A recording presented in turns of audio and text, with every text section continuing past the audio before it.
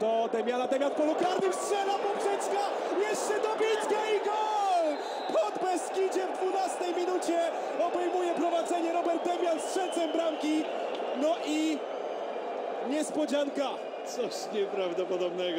Demjan 3 piłkarzy obok siebie miał.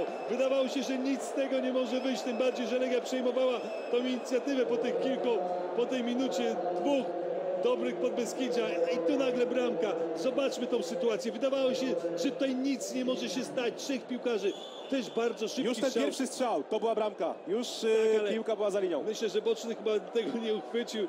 Trudno powiedzieć, czy tutaj była bramka.